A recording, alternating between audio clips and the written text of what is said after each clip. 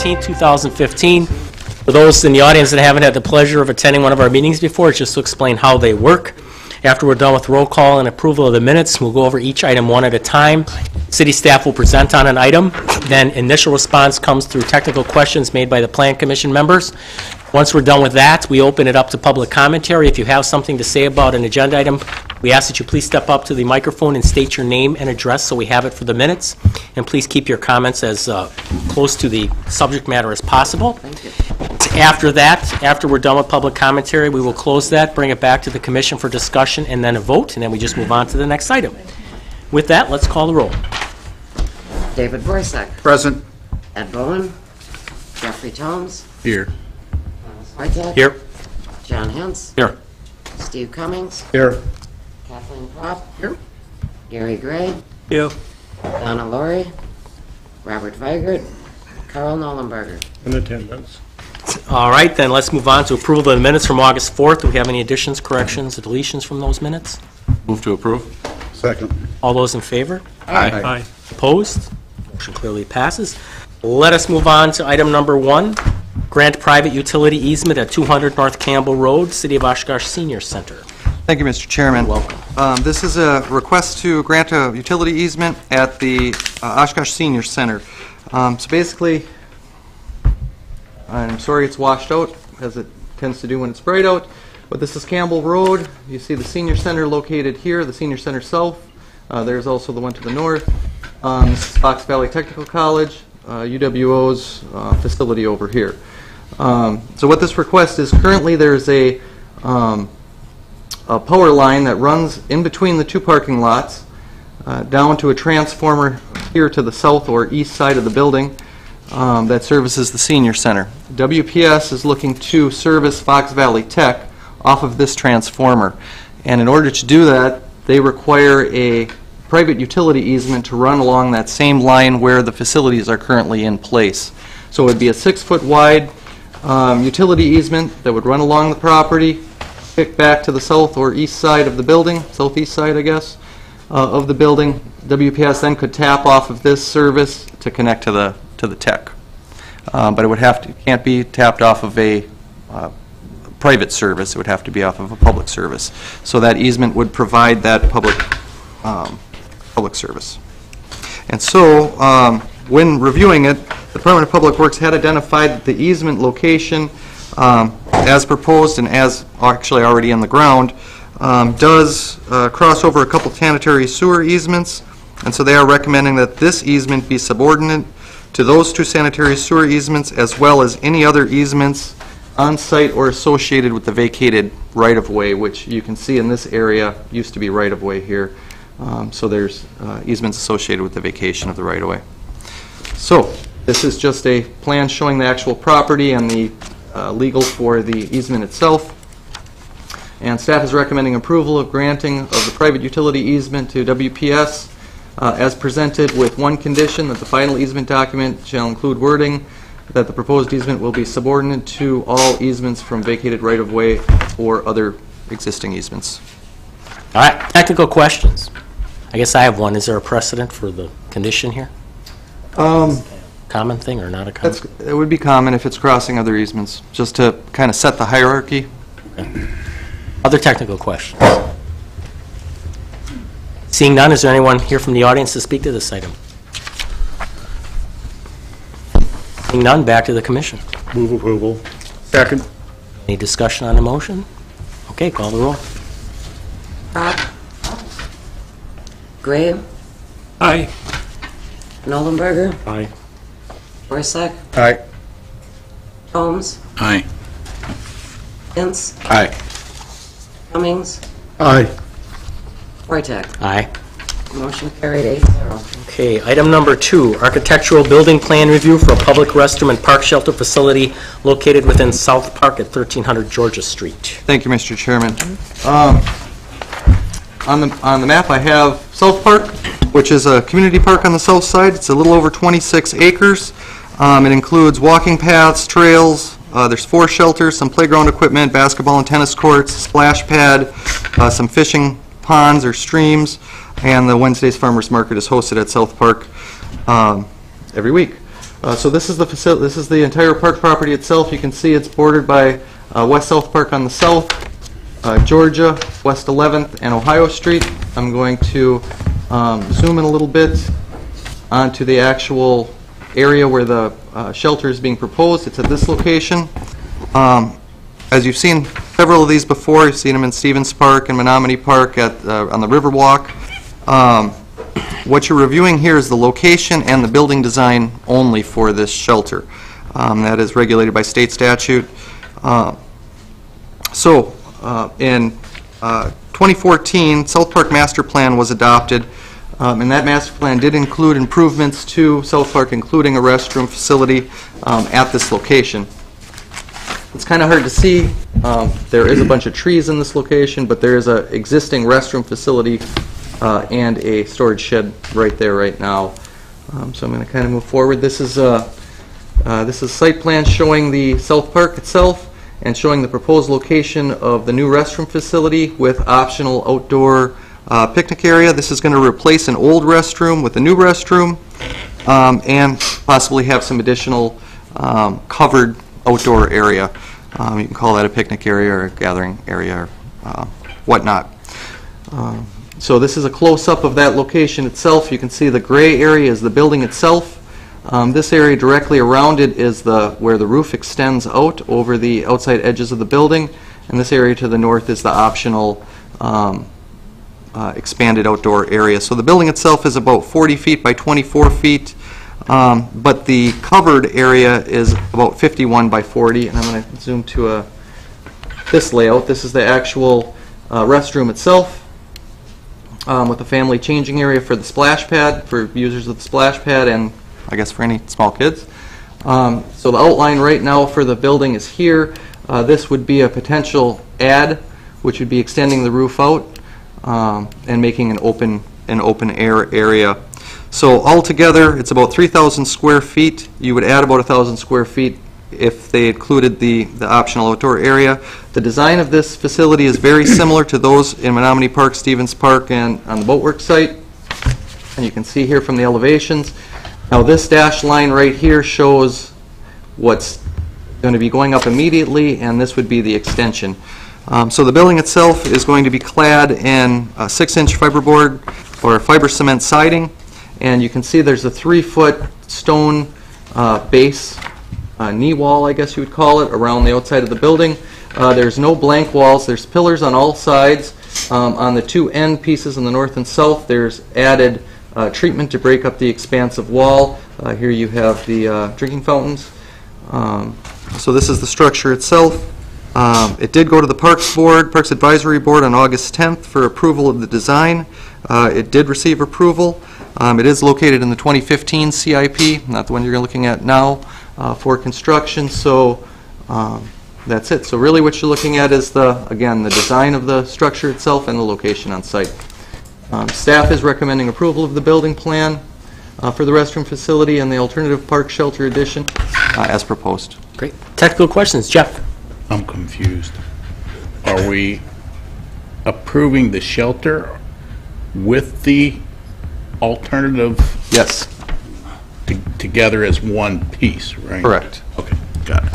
Yep. Yes. The outside area may come at it. The shelter will be built, or the restroom will be built first, and the outside area will probably come after. It won't be built at the same time. They wouldn't have to come back here. They wouldn't have to come back here. Okay, got it. Gary? Yes, since the park director's here, I got a couple of questions for him. Could we do, you want to do that now or during public? As long as you're here, go ahead. I don't think. A couple of questions are, it looks like the building materials is a little bit different than in the past.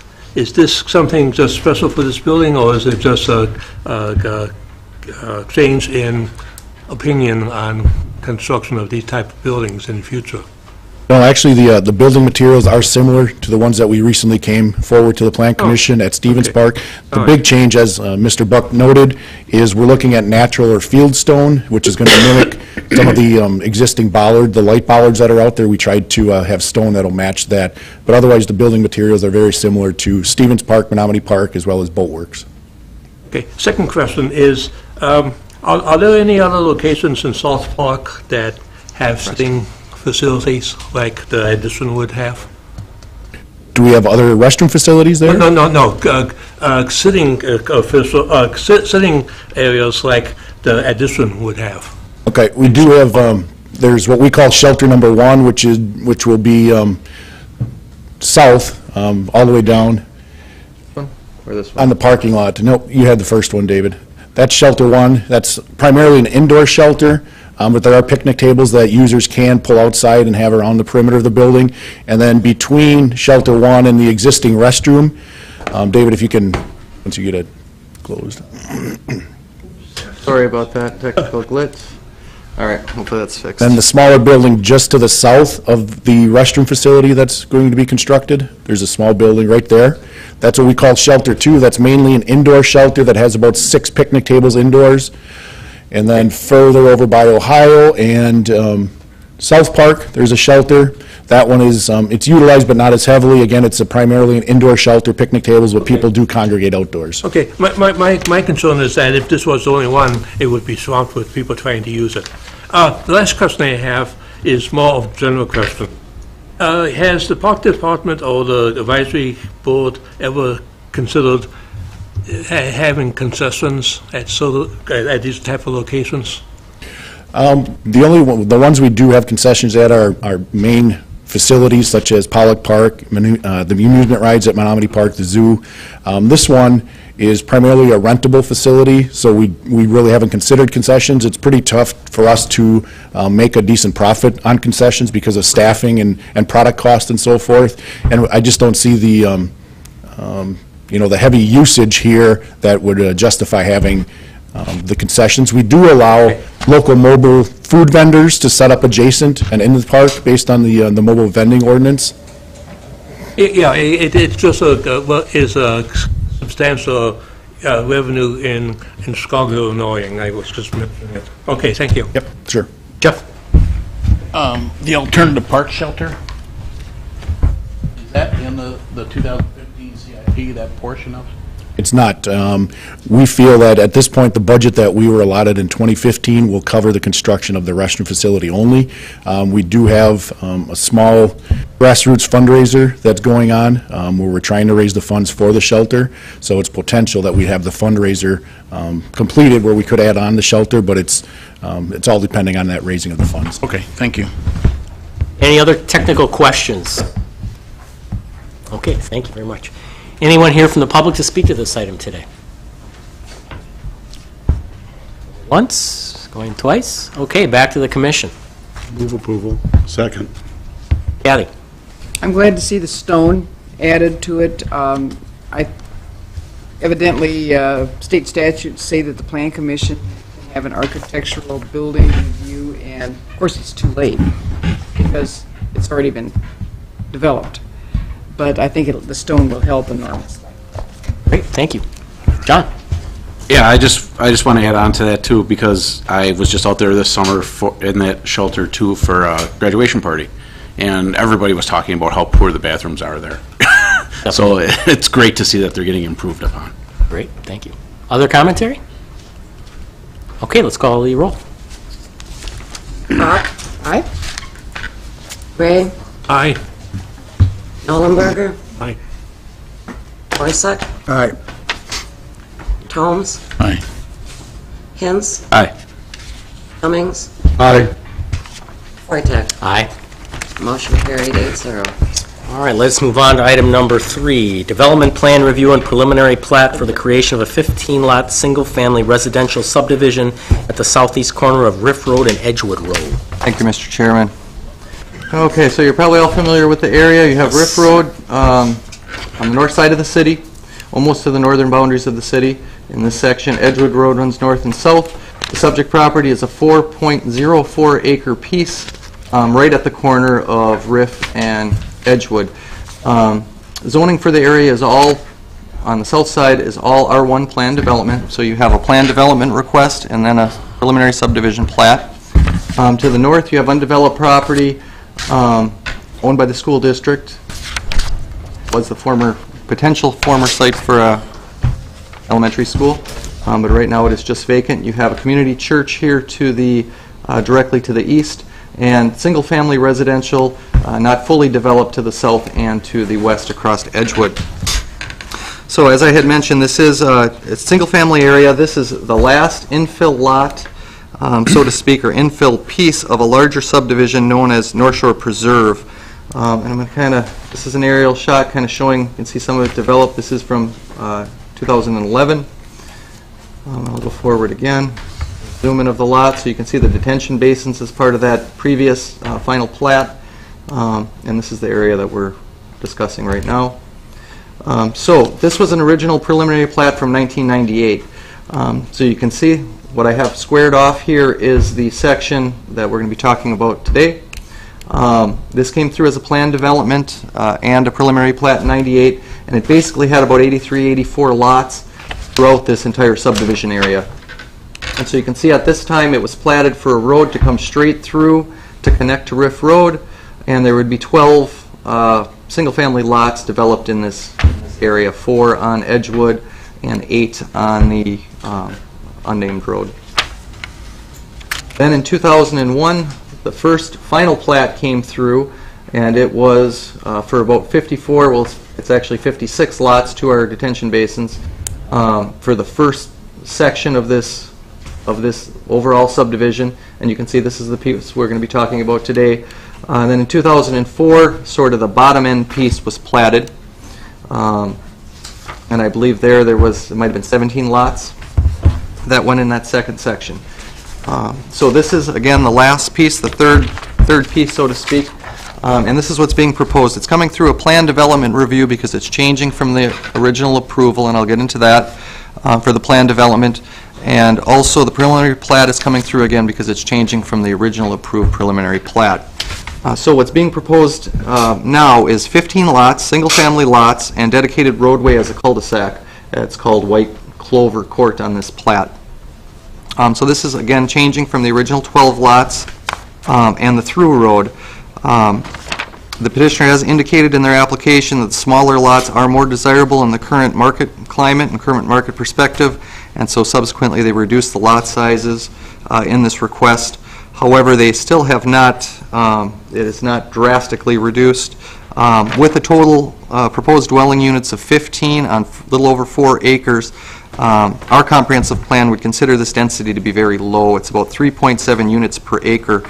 And to put that in comparison, a single-family residential district, or R1 district in the city, would allow 24 units on 4 acres, which would be 6 units per acre. So, again, it's very low, but about 3.7. If it would have come in as the 12 lots, it would have been about 3.3 units per acre. So you have a little bit variation there. The road itself, again, is no longer going to be a through road. It's coming in as a cul-de-sac, a little over 400 feet long cul-de-sac, which meets our subdivision regulation standards. The name on here is shown as White Clover. That is going to have to be reviewed by emergency services to make sure there's no conflict with any other roads in the county. But 5 lots are being proposed here on Edgewood, and then another 10 lots on this new cul-de-sac road that would connect into, I believe that's Shore Preserve Drive on the south side. The road would cul-de-sac rather than going through.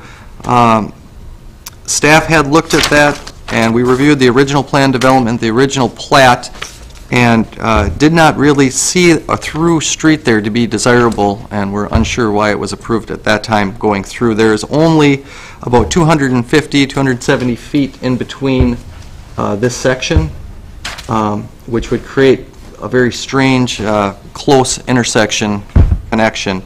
It's a very short cul-de-sac with very few lots on it, and so staff did not see any issue and actually prefers the cul-de-sac over the through street.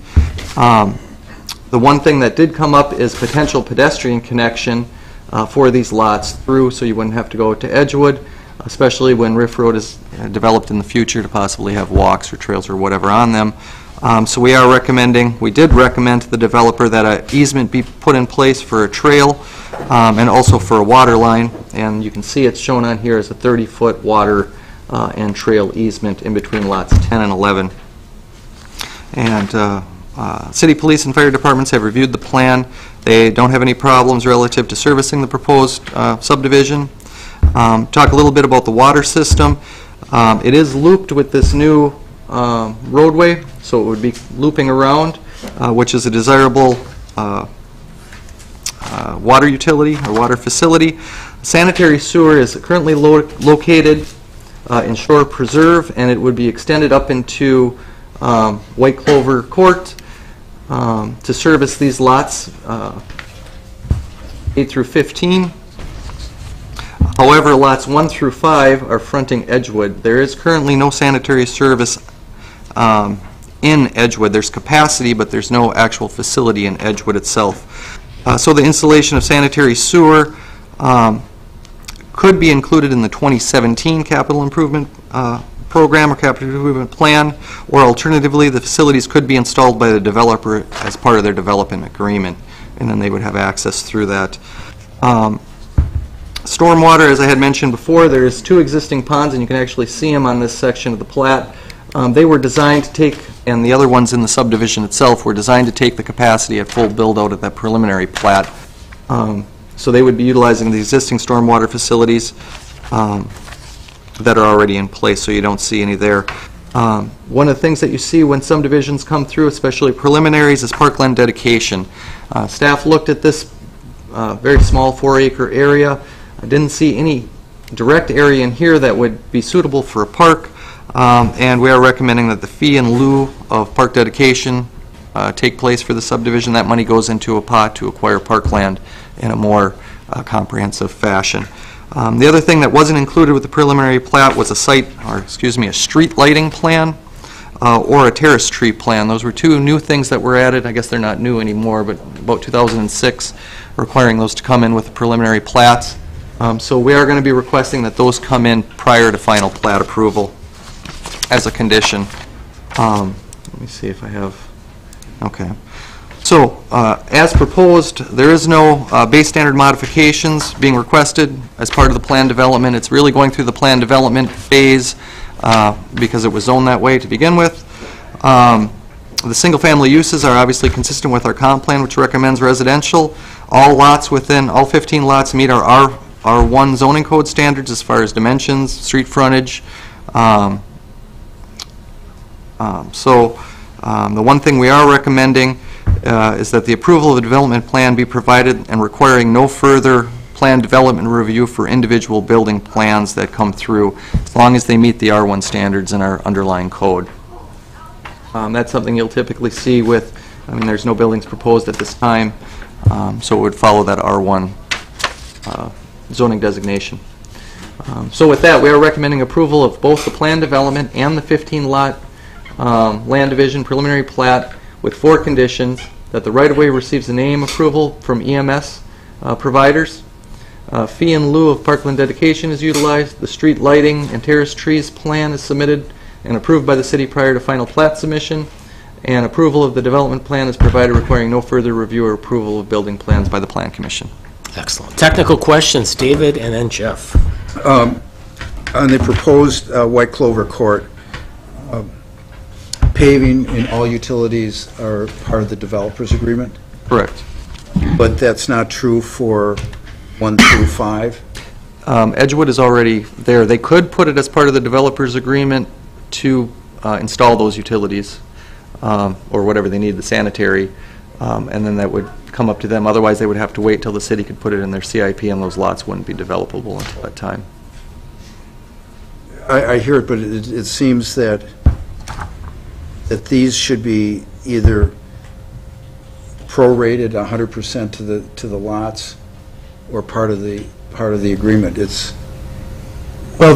seems inconsistent. Yeah, the details of the developer's agreement are usually taken care of after the preliminary plat is brought through, before the final is accepted.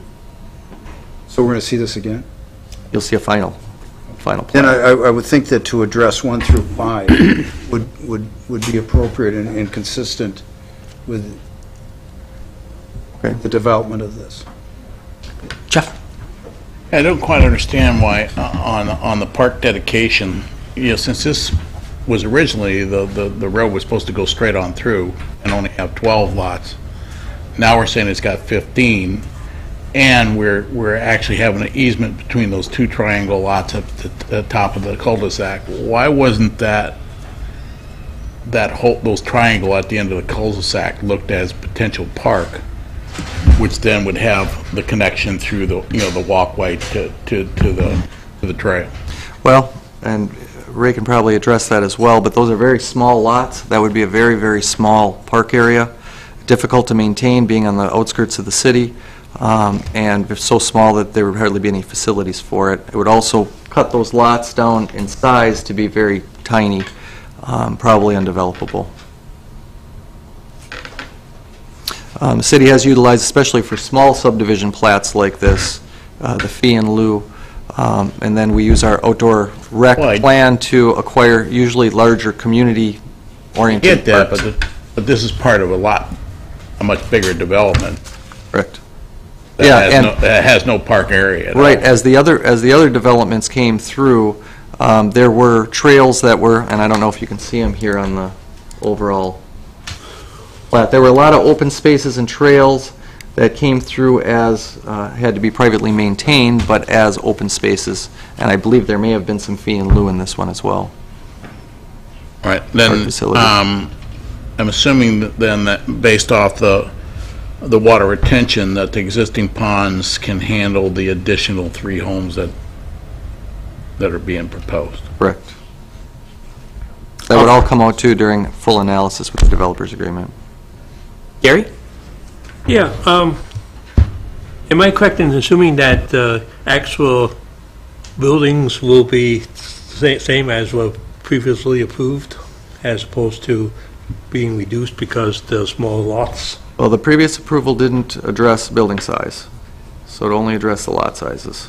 That same condition that we were recommending, that the building plans don't have to come through prior, or come back through for plan commission approval, was put on each one of these plats as they came through in the original plan development.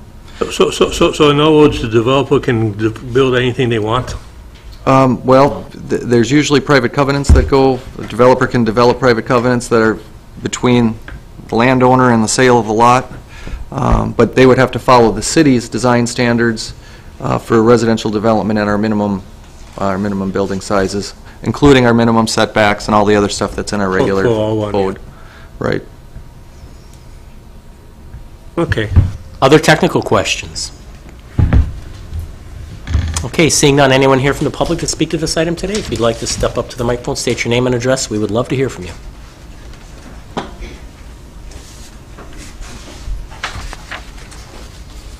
Hi. I'm Luann Zabel, Z-I-E-B-E-L-L, sorry. My address is 3880 Shorebird Court in Oshkosh. And I just speak for a few of the residents in our area that we think these lots are just a little too small. They just seem a little smaller than the lots that are already in the other phases that are there. And we feel like the smaller the lot, the smaller the homes, and it may possibly take away from the value of our homes. What, if I can ask, what is the minimum size of the home for Oshkosh? In the R1 district, it's 800 square feet. 800, okay. Environmental. And I know we did have covenants associated with our different lots that we live in, and I don't know offhand, I believe the minimum on Shore Preserve was, do you know? 1,700. So if you put a 1,700 square foot house on these lots, it just seems, like there's really going to be tight. You may not even be able to fit that big of a house, even 1,500. So again, I'm just kind of concerned that these lots are just a little too small for what our neighborhood is like already. Thank you. Other folks here to speak to this item today? Come on up, sir. Dave Omashinsky, 1605 Maricopa Drive, Oshkosh. I am one of the partners in North Shore Real Estate Development, and I just wanted to respond to Luann's comments. We certainly appreciate the whole neighborhood and the ambiance of that neighborhood, and I've tried to take special care with that.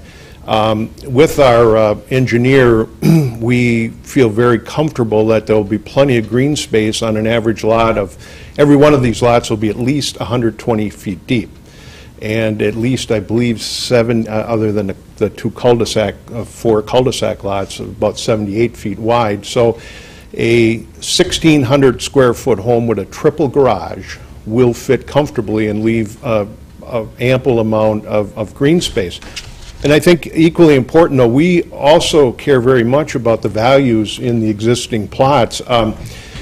There are 71 lots platted right now. We still have 14 for sale, and the average retail price on those is over $50,000. So we have a vested interest, along with the existing homeowners, to make sure we develop this correctly and do not denigrate anybody's value there, because it'll directly adversely affect us. So we think we've done our homework, and the lot size will work well and will be developed very well with the rest of the neighborhood.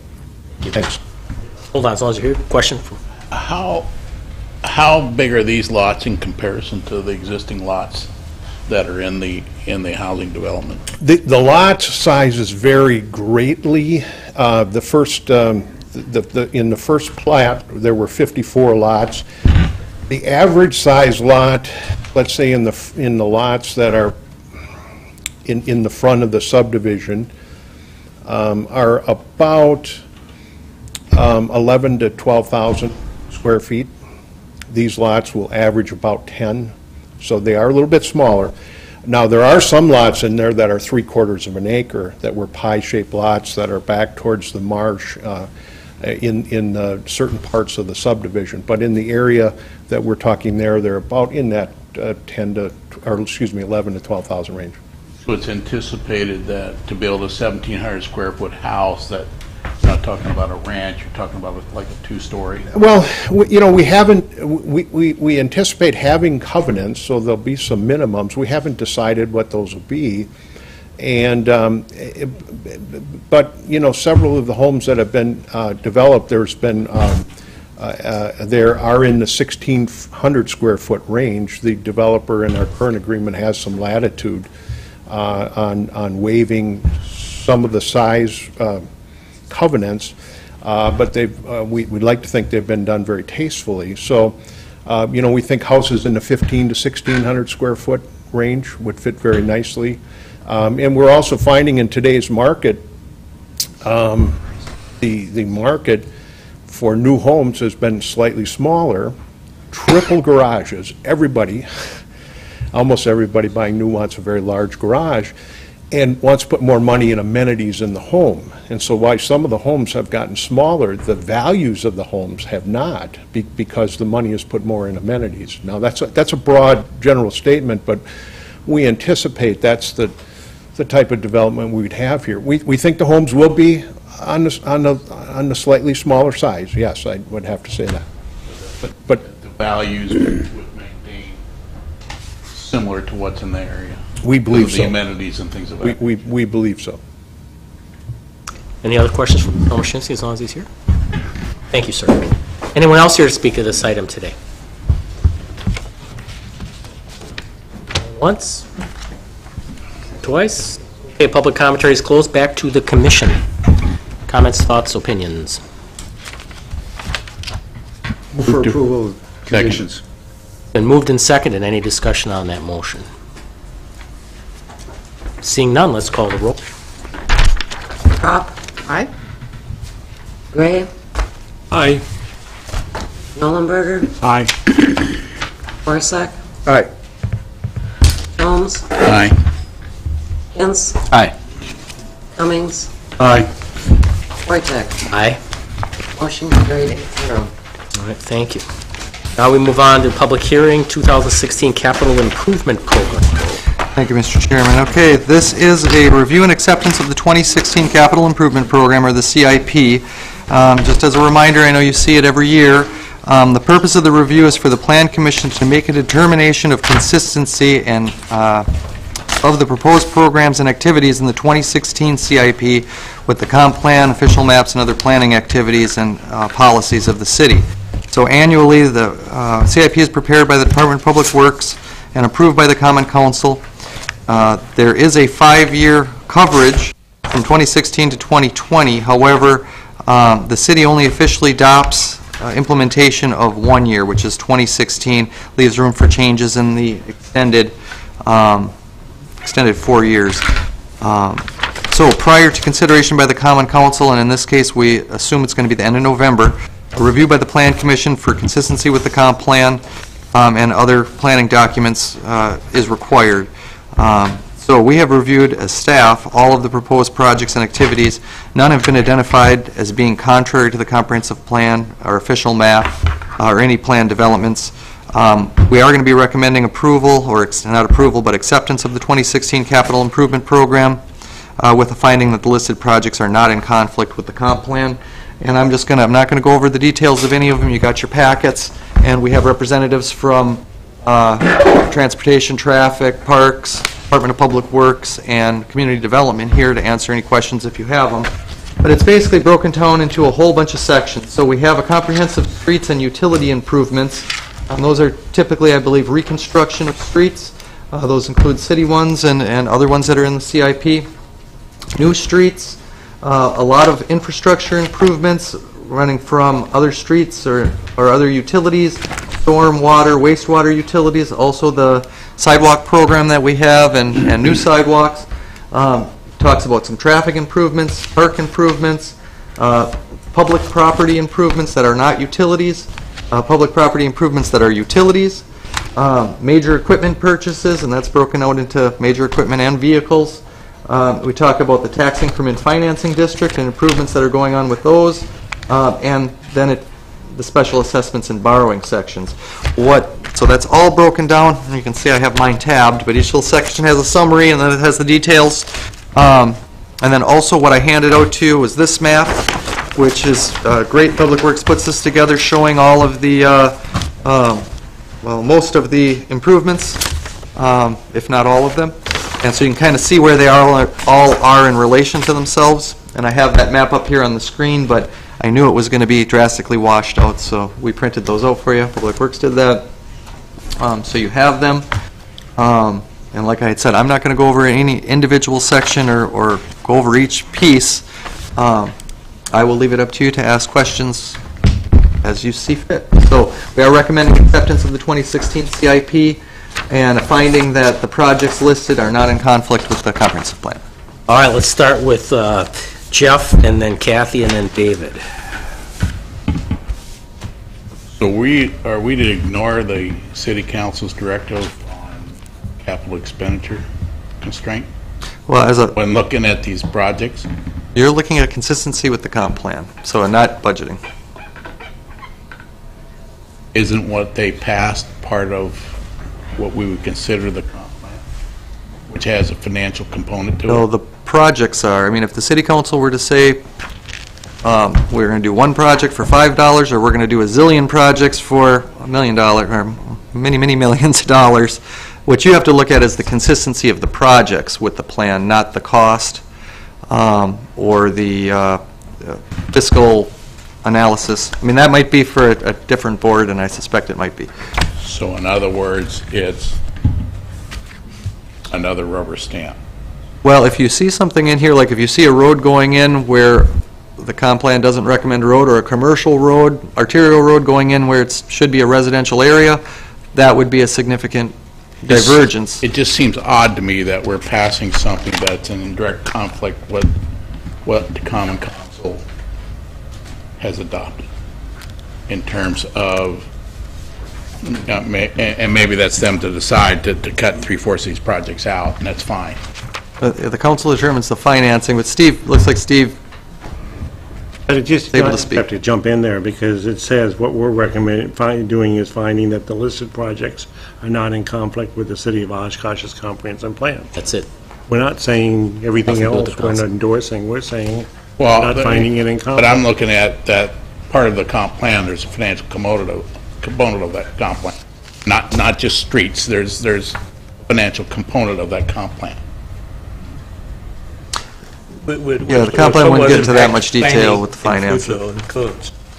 Steve, you have something to share that would... This is the weirdest ass process. I'm not sure which part of it is not, but it has been balanced out by the city manager to meet the $11.4 million capital improvement total for the general obligation of the city, that the capital total is inclusive of utility payments. What you're referring to, just wanted to clarify that. Kathy, you want to go on with your comment? Or want to? Sure. I think I know the answer, but other people might not. The principal street projects that were selected were really done on the basis of utilities. Sanitary sewer and water underneath the street desperately needed, or at least in the public works plan, had a priority for replacement and improvement, as opposed to these are the streets that need to be done. Some of them are, and I think some of them are not. So.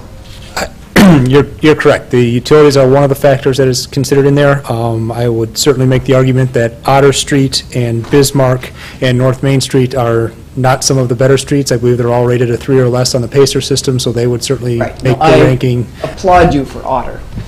So it is certainly a combination. However, in order to be able to facilitate the needed utility infrastructure on some of those bad streets, we need to improve the infrastructure on some of the other streets to get the connectivity of the sanitary sewer system so that we can provide drainage at today's standards and slopes for those. We have to put other pipes in deeper first. We have to enlarge the storm sewer system up to the river in order to get the storm sewer system not to create flooding. So it is a three-dimensional puzzle, so to speak, to put together to make sure that we have all the parts connected when we get to one of the bad streets, and continue to work to get to some of those other streets in that area that are equally as bad, but we have to have the underground infrastructure in place to serve them before we can construct them.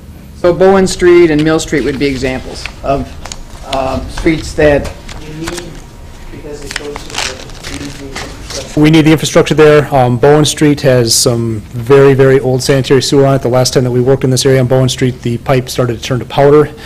So it is utility-wise well due. Mill Street is needed for the a storm sewer. Bowen Street is actually getting the storm sewer corridor. Mill Street is getting done partly with the sanitary. There's some very old sanitary sewer on there. The condition of it's not bad, so it worked well to. We don't pick a street to go down because it's the shortest route, but if it makes sense, because pavement condition and other utilities are poor, they may not be awful, but we may target that as the route to be able to serve one of the streets that is really bad. Okay. Thank you. David.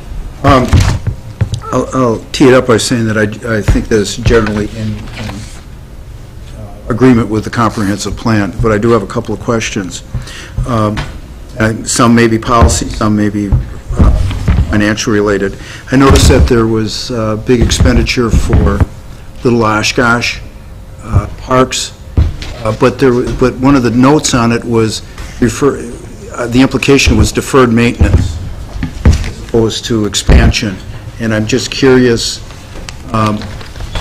why there perhaps is that much above the line deferred maintenance. I'm just looking at the Page. what page are you on there? It's memory. That would be page 32. First item on there.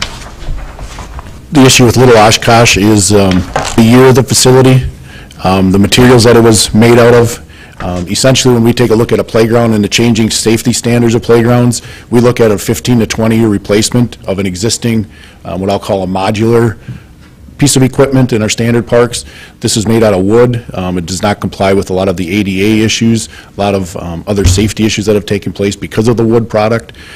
So we've been in contact with Southwest Rotary, who was the spearhead back when Little Oshkosh was constructed, and they are looking to help us do a major fundraiser. Right now, the city's looking to contribute about $100,000 with the community and Southwest Rotary not matching, but raising up to $300,000 to $400,000. So the total project is for the bottom, so the city outline is 100. Correct. All right, thank you. Next, there is something about Quarry Park, about gas mitigation and the question I have is how much, and also land acquisition, my question would be, how much have we really dumped into this thing? And would not have we been better to at least figure out if we were better off to excavate and, dig and dump, so to speak? We are not better off to excavate it and get rid of it. That the cost of that would be, we know that already. At this current time, we are investigating the condition out there. It is actually, we're referring to the area immediately south of Quarry Park, the two privately owned quarries I believe you're referring to, that we're investigating right now. Was that, okay, that So they're privately owned properties right now. There is strong evidence that the city may have dumped municipal waste there. The concern is the liability the city may have as a result of that generating methane gas. We are doing our due diligence at this point in time to determine what the risk and what is out there before we proceed.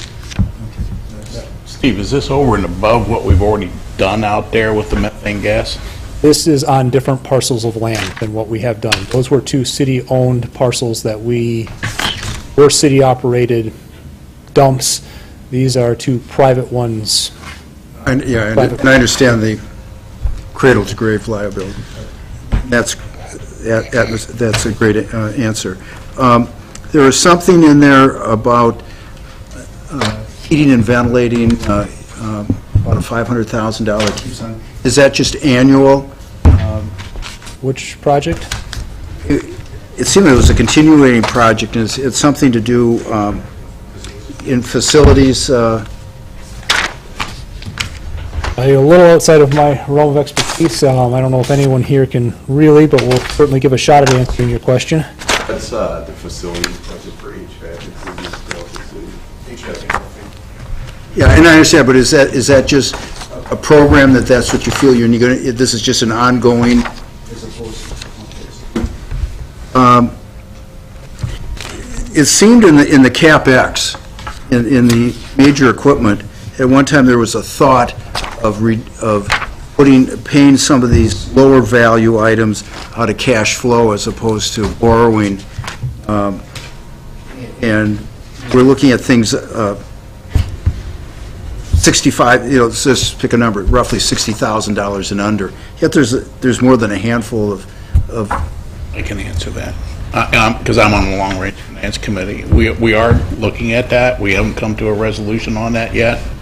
But we are looking at some certain things that may not be necessary to be in the CIP. We just haven't come up with how we're going to finance those yet. But it is on our agenda on the Long Range Finance Committee to provide that to council for review at some point in time. I mean, it's something that's on our list to do. And I will tell you, this is a repetitive thing that, right. It seems it's... As a practice. That we need to bring that to a resolution, I would think, one way or the other. We're looking at things like whether the vehicles and stuff should remain in a CIP type situation, or whether the CIP is really for infrastructural issues mostly, and then we have something outside that. Go ahead. Are you not also looking at leasing? Finance director, at least to look at the option of leasing. Yeah, that hasn't really come up. I've been a proponent of looking at leasing because of the lower interest rates, and be able to do some of that, but I mean, we haven't gotten there yet. Yep, I don't want to interrupt. I think the conversation's really good, but it's really kind of outside the scope of what you're talking about as a plan commission. So just to keep that in mind. Did you have other things? Yeah, I have one last one. Then we'll get to Gary. And it's, we continually spend a lot of money legitimately for water infiltration. More of a policy question, but it's still, what are we doing, if anything, about illegal hookups? And addressing that on a maybe a structural basis as opposed to a ad hoc or street reconstruction basis, if anything. We're certainly addressing them with the street reconstruction, and as they're identified through other means, televising otherwise, the current state budget took away one of our planned routes to look at implementing that. They've made it illegal to tie it to a point of sale of a home. That was one of the avenues we were exploring to implement, so that has been taken away from us, so we won't be pursuing that option any longer. So we will have to go back and try to come up with another proposal. Gary. Thank you. That was it. Yes. I guess I will try to answer ask the questions for Mr. Goldie. There's a new calculation in the CIP procedure called the CIP project score. What page are you on? No, I'm talking about the CIP project score, which department head scores. Yes. Did you find that useful? That was actually, each project was scored by Mr. Roloff during the review process of them. It did provide some interesting insights into it. Certainly, certain projects scored much larger, just depending on the scoring system. Public infrastructure projects tended to score very well, as did economic development projects. Conversely, projects that were more related to quality of life tended to score lower, so it was really reviewed almost among the individual type of project. So the department heads had incidental impact in determining the score? Yes, they were reviewed during the process, so we were able to give our feedback to the manager as he was scoring them. The second question I had for Mr. Goldie, I forgot, but I have a couple other questions for Mr. Buck. Here he is. Yes. Yes, hello. Good afternoon. Do you know the specific dates for the public hearing was advertised, and was this what kind of class advertisement was the public hearing? Well, this is a public hearing here, and I'm not sure what class it was, or when those went out, but I don't know the answer. No, this also goes to the council. What you're doing is you're having a public hearing, making a recommendation to accept to the council, so it'll also happen at that stage. Okay. Based on the plan. I have one other quick question. I'm sorry, Mr. Goldie, I remember the question I was going to ask you. And you may not know the answer, but maybe you do. Do you know when the 5-year CIP booklet is going to be available to the public? Because the last time I looked at the website, it was not on the website, and I was wondering if you have any idea of when it will be on the website. Typically, it does not go on the website until after it is approved. Okay. I think that's a bad mistake, but that's only my opinion. Because how can people make comments on it? Anyhow, I'm not arguing with you, Mr. Goldie. I'm just saying personal opinion. Okay. Thank you, Mr. Chairman. Back to David. And thank you for raising that question, because that thought had occurred to me, and that is, obviously, it looks like we have nobody from the public that's here. May or may not have any public participation at the Common Council hearing. The difficulty of getting this information out to the community, and I think that at least this year's or next year's proposed CIP should be on the website as soon as it's available. I don't know, how many people look at Channel 10 would have gotten this information. Certainly, the newspaper is not a reliable source to get information out for what's happening. But I would think that, especially if the newspaper is making this, well, let's reconnect with the city, that maybe perhaps we could get them to run a story about the comprehensive plan, at least that the community could come to the Common Council meeting. But I think that we have to look at some ways of doing a better way of informing the community other than what is required by law. We just have to be able to get that information out. And I may not know the best way, but I would add that if there's ever a method to remove equipment from this, it would make that a lot less painful, Because I think if you start putting out lists of stuff people are buying as part of this, I think that's going to invite a lot of unproductive commentary. If we're sticking more to infrastructure and planning, I think that's where you want. That would be my suggestion, if we ever get that far. And, you know, we used to get a tremendous amount of public participation when people found out that their streets were going to be done. And you know, a number of years ago, and I don't know if anybody remembers that, but we did have a lot of public participation. Other thoughts? Seeing none, and there's no one here, do we want to make a motion? The motion is that this is in conformance To it, that we comprehensive plan. Or that's David moved it, Carl seconded. Gary? Yeah, I have a quick comment. To a great extent, I'm a little bit frustrated with this processing. I'm not exactly sure what needs to be done. It seems like, to some extent, I agree with what Jeff said, that we're almost overstanding this thing. We had some discussion at the council, at the commission meeting, I realized that, but it seems like, you know, we're receiving, approving whatever, $42 million, and that's a hell of a lot of money.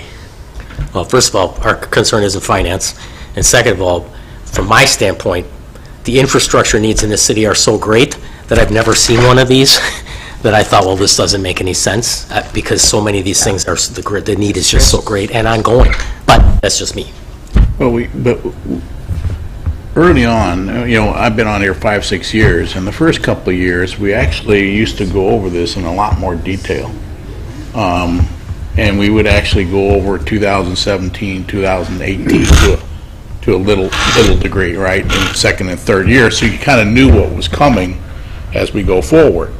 And so we could say, because it's not just, we call it the 2016 comprehensive, capital study, but it is a 5-year thing, and we're not really paying much attention to years 4 or 2 for 4, but we used to actually go over this a little bit more in more detail than what we have these last 2 or 3 years. I would agree, and I don't know if we need to, okay, because of what we're actually saying is we're not doing anything, like you said, outside the ordinary that isn't allowable in the comprehensive plan. We're approving buying stuff, equipment and stuff that we need. We're and making changes to sewers and things of that nature. I mean, that's all obviously within the comprehensive plan realm. Well, when we review it as staff, if we see something in there that looks like it doesn't match the comp plan or official map or something, it's brought up before, but if it was still in here, it would be brought up at this meeting. We would bring it out as a... Stephen and David? It is a rolling 5-year plan, and, as you drop a year, add a year, and things are going to change. Things we may want to do in 2017, we may not do because of the economy or something else, but by the time it gets to here and it gets to the council, there's been untold hours put in this whole plan, and the council probably spends 40 hours at budget workshops. So this is not something we just sort of put. Mr. Chairman, one quick comment. I think along with all the commissioners, appreciate that staff people who come to the meetings here to answer questions. David, you had 2 things. One, Jeff's observation is I think, is well taken, and maybe there's a time when we could look at the out years. I mean, just the fact that we look at it. Or suggest a format for reviewing this in this meeting that would be a little more.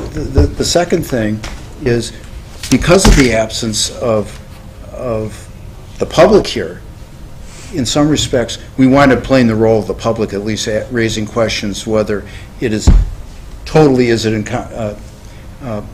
conformance. It goes a little field, and thank you for allowing us to drift a little bit. And I think this plays an important role, that asking questions that may never be raised. And that's what I was trying to get at. I mean, that's what I was trying to get at. A couple of years ago, even if people don't look at Channel 10, we were going over certain projects and discussing certain projects, and then, to Steve's point, going out to the further years and kind of discussing some of those projects, even though we know it may change, which is fine, but that, now we're just not talking about those kinds of things. We just say, okay, here's the comp plan, here's the capital plan, and it doesn't violate the comp plan. So the public doesn't see, what we used to do. Steve, you had your hand up. And the frustration we have in the council is people seldom show up for this until they get the notice in the mail, their streets. Yeah, right. That is a big issue. There's ample warning, correct, Mr. Tripodi, months in advance that your street's going to be done. Until it hits the mailbox, there's no interest. And I can appreciate it, Steve.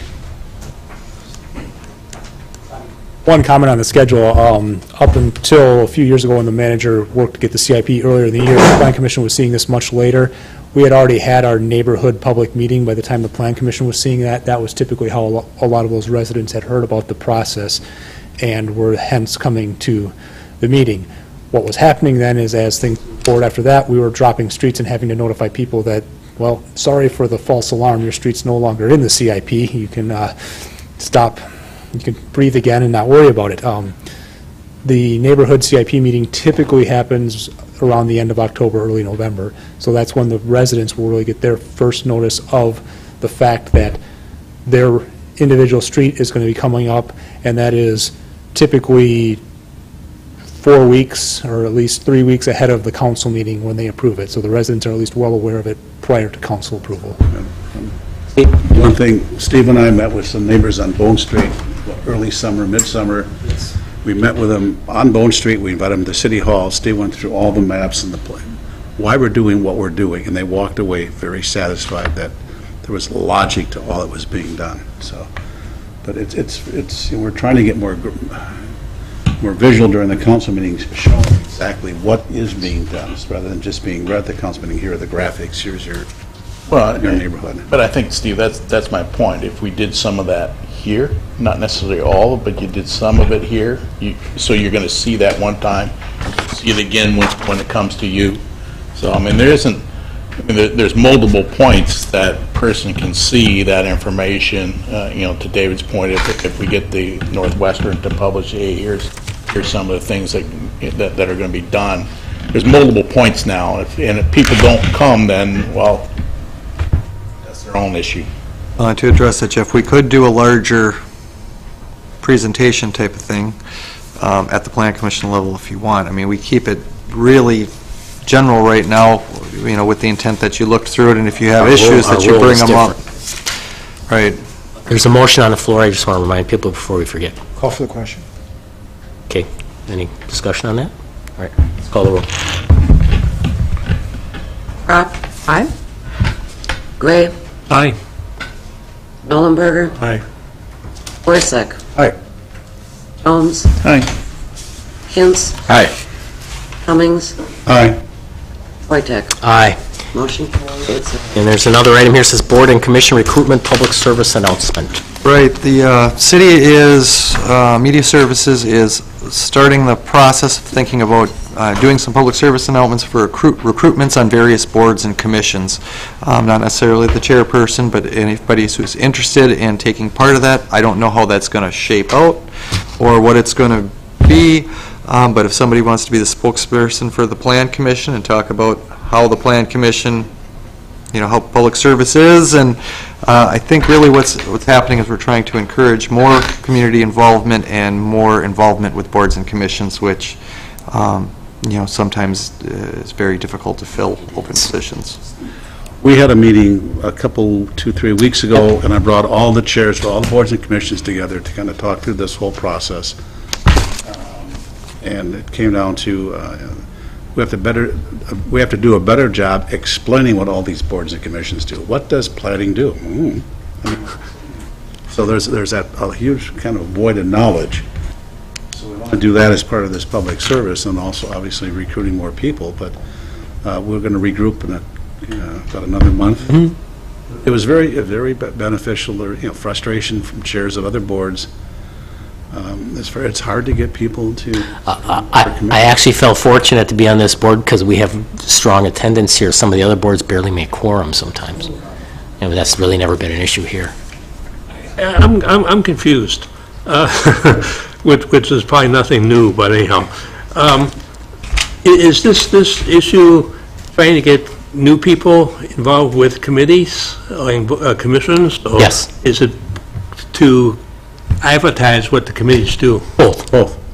But I think the thought is if you advertise, if people have a better sense of what they do, maybe they're more likely to volunteer. But the bottom line is they want more people available to serve on boards and commissions. And they won't go on the board if they don't know what the Board of Commission does.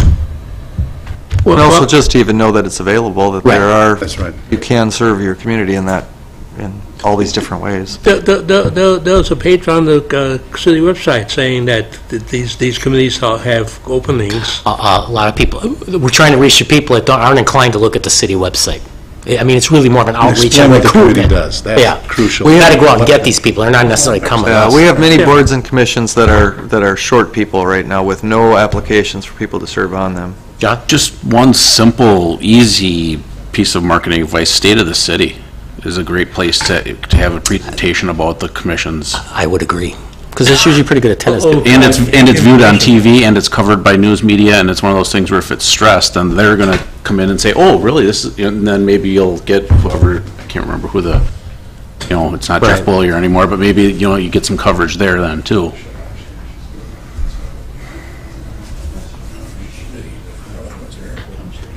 Anything else on that topic there, sir?